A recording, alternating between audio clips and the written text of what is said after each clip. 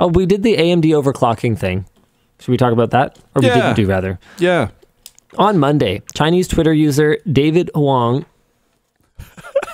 posted a warning that popped up when he was enabling overclocking on his Ryzen 7000 CPU, which stated, overclocking mode will now be permanently enabled for this processor, effectively voiding warranty as previously stated. Wow. That's pretty brutal.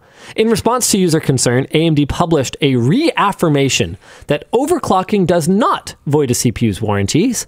Enabling overclocking does, however, blow a hidden fuse to indicate that overclocking has been used at some point in the chip's history, and overclocking damage itself is not covered. However, an overclocked chip is still covered by warranty or repair for other unrelated issues. Okay. Okay, then. So basically, we'll do it, but only if we say that the damage was not caused by overclocking, which realistically, I can tell you, having seen the kind of equipment that these brands use to determine like a low-level error in these chips, they are not pulling that out for every single stupid RMA. It's a dead chip. That's it. So basically, the only reason for this fuse to exist is an easy flag. Is if they it's like putting moisture sensors in your phone. Yeah. And then saying, but it's fine if you get liquid in it. We will honor your warranty. I mean, to be clear, I don't think AMD has given us any indication yet that they intend to do anything with this flag, with this fuse that can be blown. But the fact that they have it at all indicates that they felt they needed it. And the fact that they felt they needed it seems to indicate that they might feel they would need to use it at some point. And I have a hard time imagining how they could tell the difference between a chip that failed prematurely because it was overclocked, or a chip that failed prematurely because it just failed prematurely. The flag would not change anything about that, other than to tell them that you overclocked it, at which point they could say, at their discretion, it failed prematurely because you overclocked it. Yeah. It's a little sketch. Definitely a little sketch. Erroldo says, I think it's fair. It tells them to look for signs of overcurrent or overvoltage damage, and if they find it, they could void your warranty. But again, I got to tell you, they are not doing that level of analysis on your like $400 CPU. To you, that's a lot of money. To a company like AMD, it is not.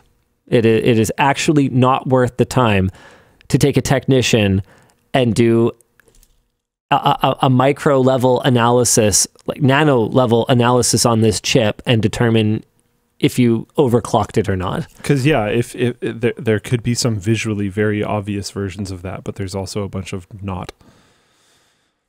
Yeah. Hi, DLL. Given some of the messes AMD has managed to make, even as the nice guy of the graphics industry, what would happen if NVIDIA really does leave the graphics and Radeon becomes the big dog in town?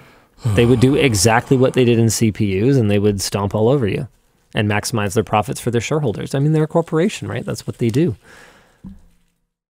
And before you say it, yes, Linus Media Group Incorporated is also a corporation, but there's a very big difference between a company with many, many shareholders and a complex corporate structure and one that has two shareholders who sleep together. Yvonne and I are pretty aligned on things, and if we decide that our corporation can just, make less money because we feel like it's the right thing to do, then we can do that. But that's not something that a company with a fiduciary responsibility to its shareholders can do. So it's not quite the same thing. But also, corporations are not your friends. Any of them. Trust but verify. Is there any other sort of things that we should remind people of? Don't pre-order. Yeah. Yeah. No, I think that one's pretty good. Don't buy a PlayStation Portal if you don't have a f***ing PlayStation. Yeah. Maybe you're right. It's not for you. Maybe it is a bad product for you. Maybe it's a bad product. I don't even know. Yeah. I have no interest in it because I don't have a PlayStation. Yeah. So why do I care? But my job is to put myself in the head of someone who might be interested in that product. And people with PlayStations really liked the review. Yeah. Oh, man. I don't know. Sorry. Okay. I was unsure about it because people were mad at you about it. And I was like, does this matter? And I checked in with friends that have PlayStations. And they're like, no, I got one. Seems pretty all right. I'm like, okay. I don't know. Yeah. Yeah.